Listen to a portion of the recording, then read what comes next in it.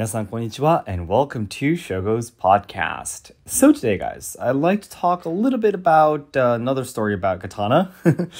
Because recently on my main channel too, I make videos about Katana and Iaido related stuff too much. A lot of people have been telling me in the DMs that they're kind of getting bored of that kind of content. So in the future, the near future, please don't worry. It is winter time, so I can't handle the Katana as much as I want to. So I will have to make content that's related to different topics and such, so I hope we can give a little bit more time. But anyways, today I'd like to talk a little bit about my opinions towards the question, or my answer to the question: why can't Japan just simply produce more katana, more Japanese swords? So I often talk about that the industry of making Japanese swords, the katana, is dying out because there aren't any people training in how to make it. There's less and less people engaged in the process, the creation of katana, and that's because the instructor level people, the master class people, the swordsmiths aren't making enough money, and they can't support the younger generations who are willing to learn under them. They can't support them in terms of giving them a salary, for example. It might be about not being able to provide them a place to live, and all that kind of stuff, even though the apprentices will have to dedicate basically a lot of their time for about 10 years, and they have to work all weekday, sometimes even weekends, from morning to a very late time. They don't earn anything. They don't earn any money. They don't earn anything. But again, even if you do make those, it doesn't sell as well as in the past. So it's like, why the heck would anyone do this anymore, kind of thing. And whenever I talk about this, a lot of people would ask me, the Shogo, it's probably because, Japan's rules and laws regarding the katana is too strict. I mean, as I mentioned in one of my previous videos where I said my opinions towards the Twitter, the swordsmith Twitter that went viral. He was trying to look for an apprentice, and he said that he won't be paying anything, but they have to work 24/7 basically. There's a lot of people who are like, who would work for someone that doesn't pay for you, and you have to work 24/7, And I talked about that because the rules and laws regarding the katana is very strict. You need to have those skills in order to make katana. And a lot of people's question is, why don't you just change the rules, so that you don't need those licenses, for example, to make katana, or let's say you don't have to use the tamahagane steel, traditional steel, to make it, or let's say, why don't you just, make all the processes by machine, all that kind of stuff. So basically, I want to talk about the answer to this question, at least my thought towards it. So the one and only reason I believe, the reason why we can't do this, why Japan can't do that, is because, again, Japanese swords katana is a piece of art. Now, I'm not saying this because I am a big fan of katana and I want katana to be maintained as a piece of art. No. If we could change the laws to try to preserve the culture, I would love to do that myself. I think that would probably be the best way to preserve the culture. However, we need to keep in mind that, historically speaking, we need to keep in mind that after World War II, what happened is Japan was actually taking away its weapons completely once after World War II by the US, right? So all guns, of course, all katana were taken away. And at that first point, right after Japan lost the war, there was a rule that Japan will not be able to own any kind of weapon anymore. Basically, they will not be able to own any guns, no army, no military, no katana, obviously. And they were all taken away by the US. And that's the reason why there's a lot of, still believed to be a lot of ancient katana in the US. And people own them, for example. And that's one of the reasons why.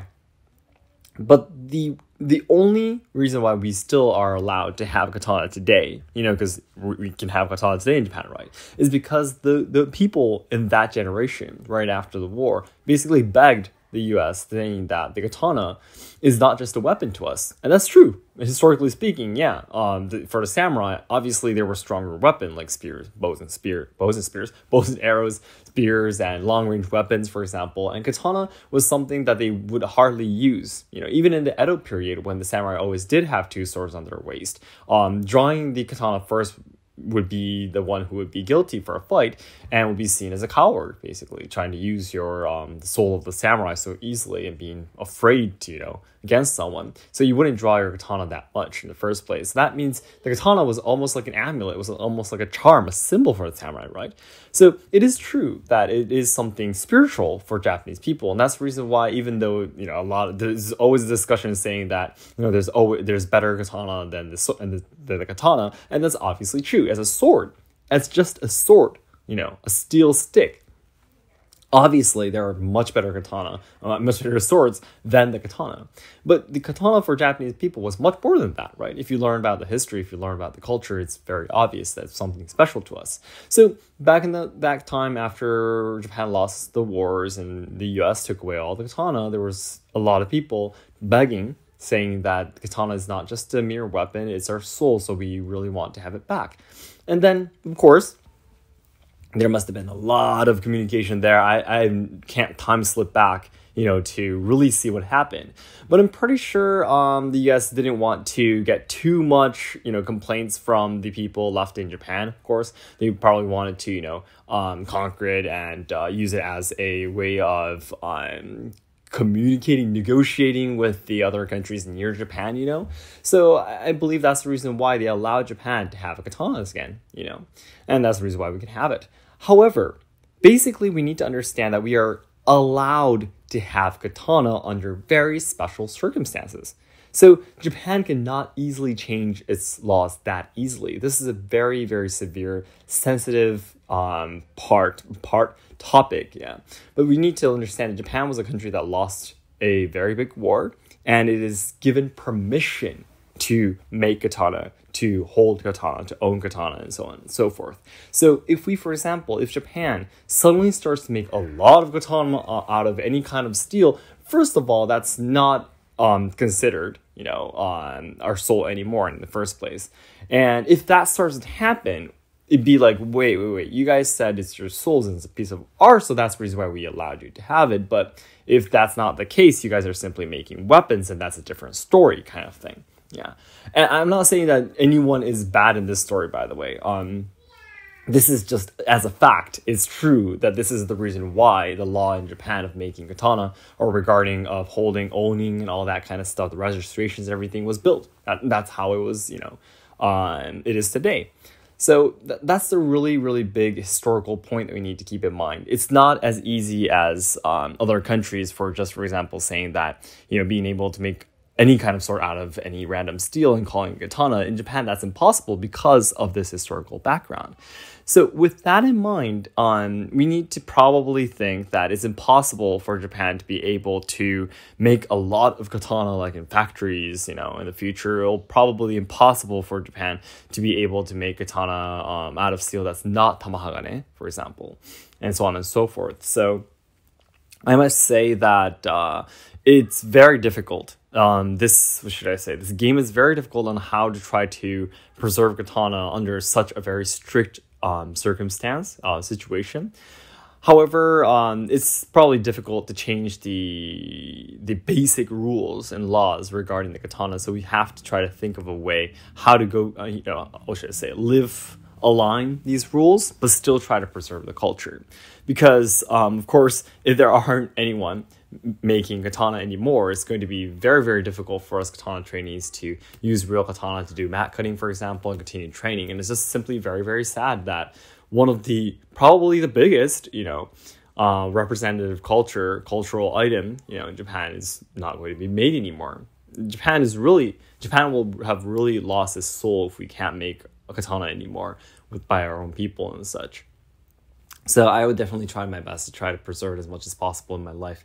As I explained before, about 5 to 10 years ago, we explained that there are about 300 swordsmiths in Japan. But today, about 5 to 10 years later, we only have about 180 people making katana. So if we just keep on going, we just leave it the way it is right now, I'm pretty sure while I am still alive, while you guys are still alive, there will be no one making katana anymore. Because, no one can make it and no one can sell it properly and so on and so forth. So that's way too sad. I really don't want that to happen. I'm not going to make that happen on my watch, while I'm still alive. So I'll try to do everything I can, and this is probably going to be a challenge. Of course, I have a lot of stuff to do on 2023, so I'm pretty sure I won't be able to do this immediately, but it'll probably be a goal for me of 2024 to try to work towards this problem. So then everyone, as I always say, the ultimate goal of my life is to make all Japan lovers' dreams come true. So I know there's a lot of people studying Japanese, willing to come to Japan to study, travel, or work, or even train our traditional culture and such. However, I am very afraid that Japan will not be able to make everyone's dreams come true in the future, because we're facing a lot of social problems, we are losing our traditional culture, and the younger generations who are supposed to be carrying on the good things about Japan are dying because of all social issues being shoved against them. So I really want to dedicate my life trying to make Japan a better place. I want to try to preserve I want to try to solve social problems, preserve and evolve traditional culture, and also help other generations so you can have a brighter future. And to do that, the nearest goals I have is to make the Yushinkan Samurai experience, where I work as an interpreter of success, raise money to buy my very first bamboo shakuhachi on Ko-fi, and also sell the merchandise, limited edition merchandise until the end of the 2022. I am so sorry, guys. For those of you listening to the end, I actually have a little bit of a sore throat. It's probably because of the dryness. You know, I'm the kind of person who drinks a lot of water during the day, but I've been, outside a lot for interpretation for the experience I just mentioned and everything. Sorry, guys. I've actually been cutting the parts, but I've been coughing a couple of times during this podcast. Whew. I feel a little bit better now, being able to talk to you guys. But anyways, I hope you can check out the description box for me, and I'll be waiting for your comments and opinions. Thanks so much, guys.